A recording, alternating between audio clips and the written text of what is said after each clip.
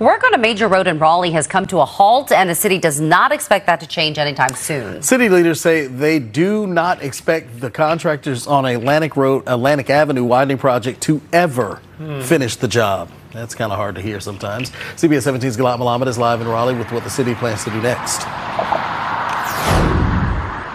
Throughout this stretch of Atlantic, there's still parts of the construction here, from cones on the sidewalk to construction cones in the middle of the road. But yeah, the city said the problem is not much work is being done. And that's why in this memo, the city is asking the council to let it cut ties with the contractor on this project.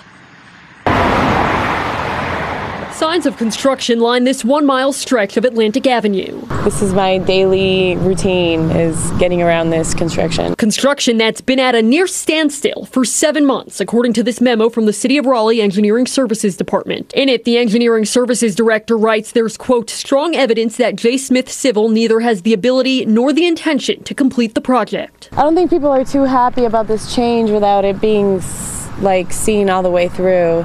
Just because it's changed the whole traffic pattern, and then now what are they going to do to fix it? The contractor, J. Smith Civil, was scheduled to begin work in March 2022 to turn Atlantic Avenue from Highwood Boulevard to New Hope Church Road into this. But the city says the company has failed to maintain adequate manpower and stick to the project schedule, saying they completed just under 20% of the work when 74% of the contract time passed. The city also wants to end the contract due to, quote, minimal work since January, no project daily reports submitted since the end of March, and failing to make trenches safe at the end of each workday.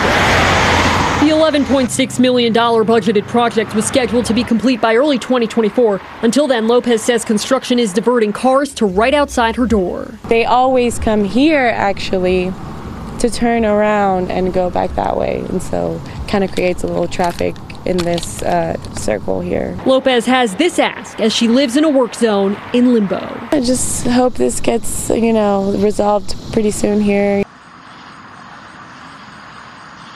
The memo says that J. Smith Civil hasn't provided the city a substantive response since the city let them know in late June it was looking to end this contract. I reached out to J. Smith Civil to ask them about all of this and have not heard back yet. The city has not said how this will impact the project end date. Live in Raleigh, Galat Malamed, CBS 17 News.